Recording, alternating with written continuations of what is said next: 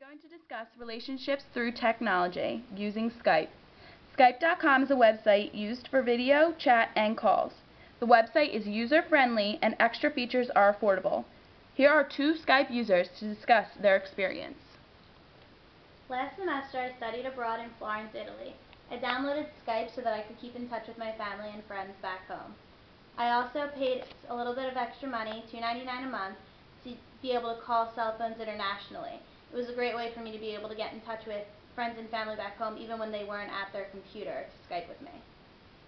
I use Skype all the time because my sister lives in California, and when I need to talk to her, it's easy for me to chat with her over the Skype chat feature.